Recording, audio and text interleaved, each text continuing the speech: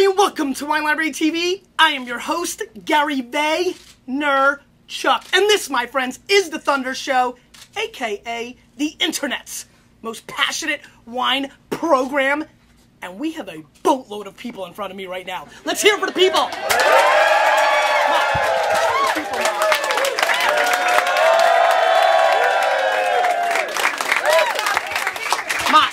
These guys? Yes? Those guys down there? Over here. All right, camera whores, relax. Here we go.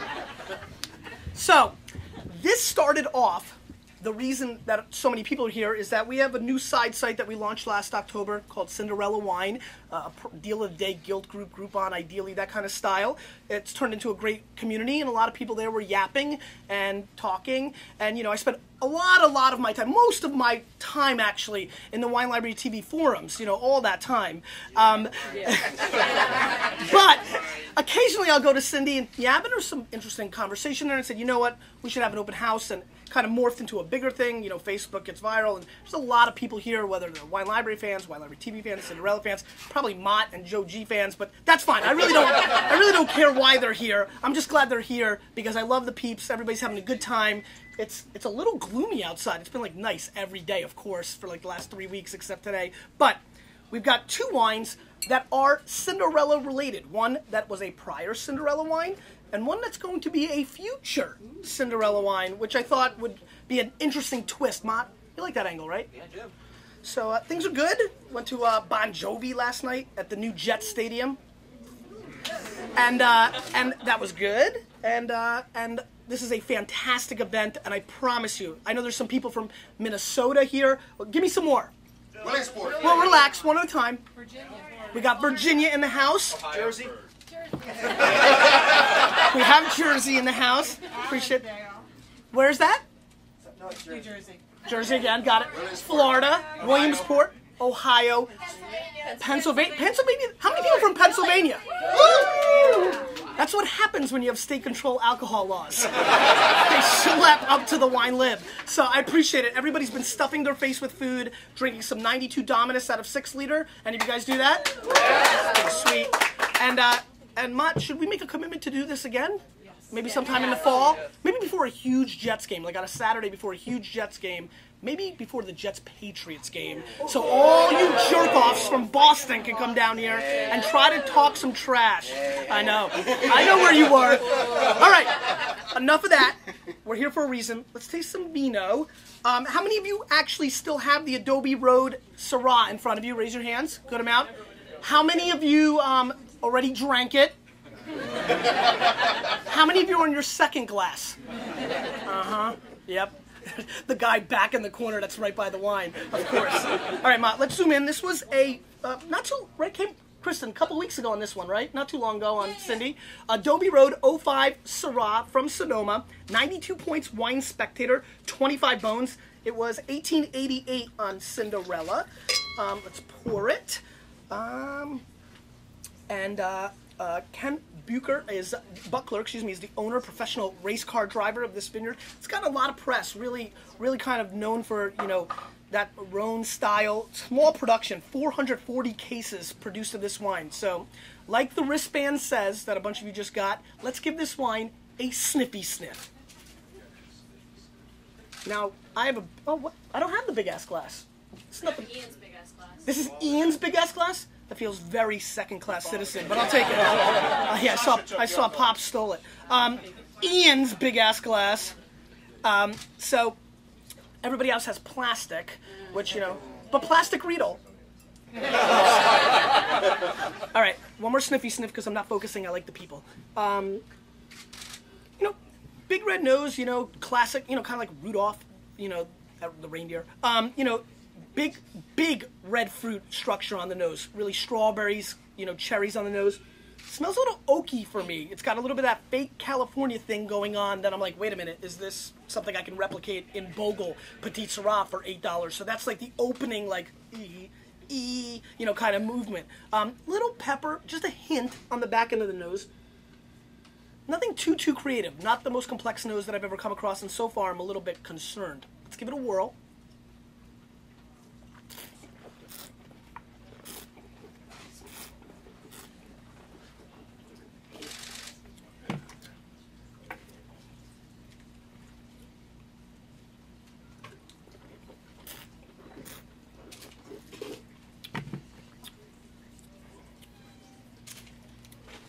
So, you know, it's fairly medium-bodied, which is kind of surprising for a Syrah-based wine. The alcohol's coming through a little bit for me, but not too much of an issue. Good tannin structure, which I do like. Kind of bland. It's almost like, you know, the first thing that pops in my mind is this wine's kind of acting like a second fiddle. You know, I feel like this wine could be called LeBron James, for example. You know, it seems like it's got some stuff, but it's just not going all the way there. The mid palate, ironically, is the best thing this wine has going on. It's a pretty strong mid palate and good backbone.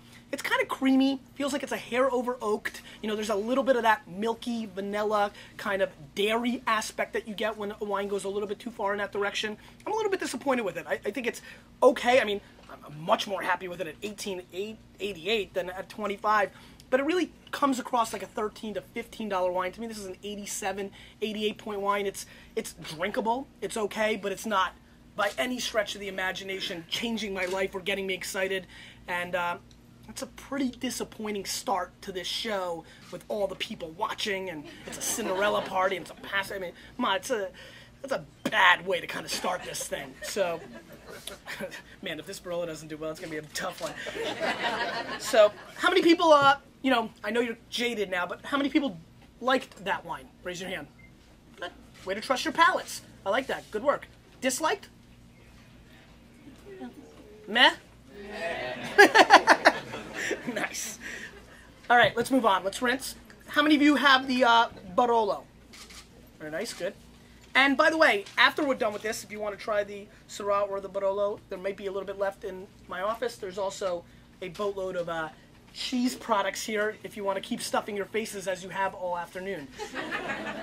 All right, let's pour this. This has some serious hype. We've had the lower grades of this producer.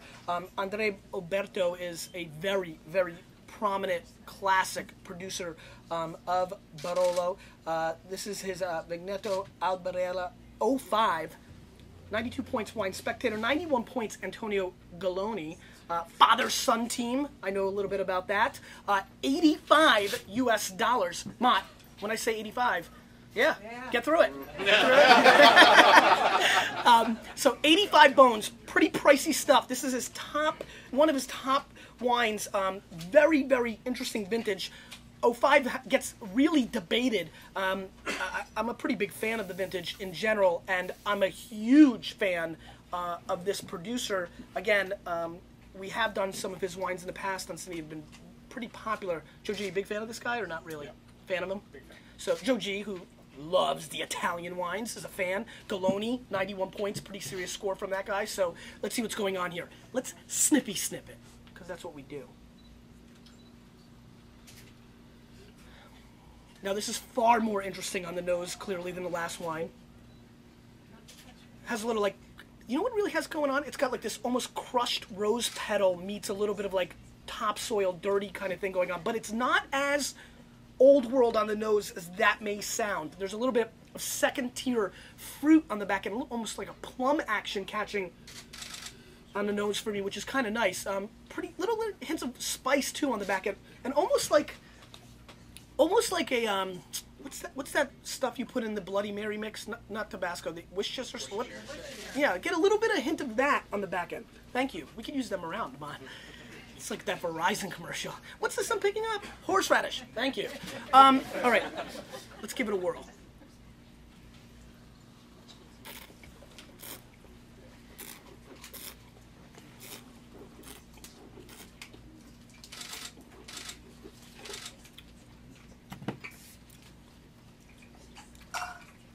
So the first impression, by far, is how dry this wine is, right?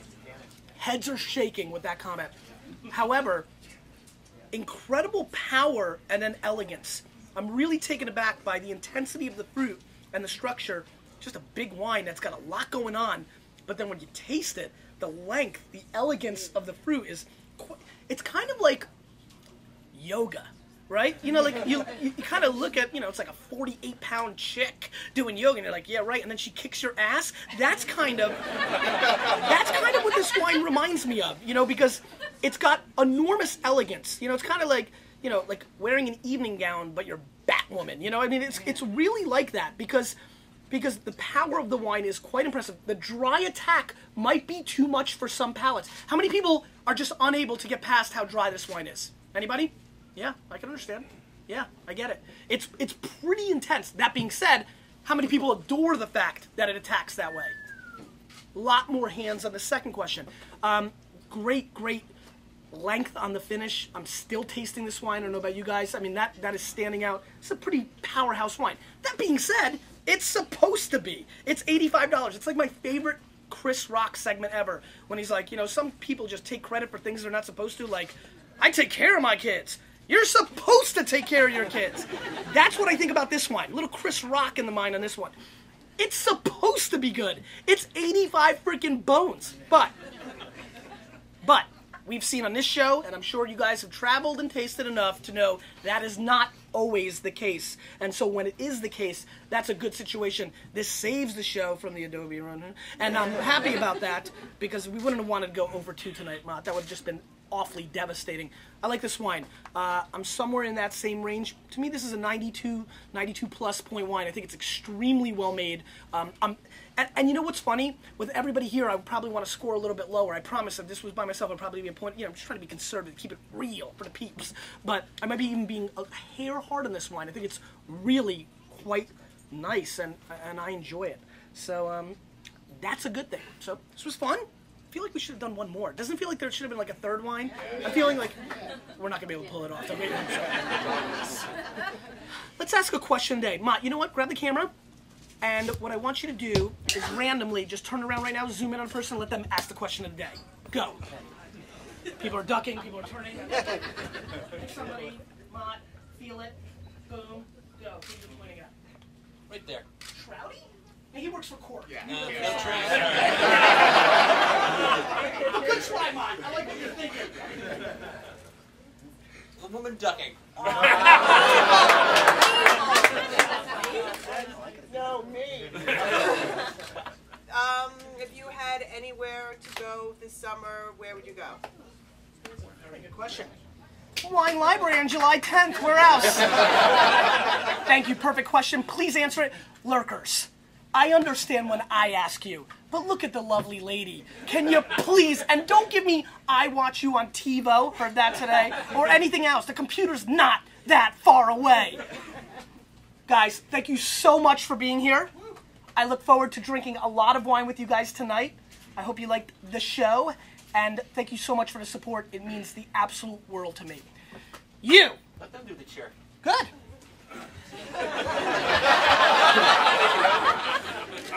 All right, 1, 2, 3. Take it. You.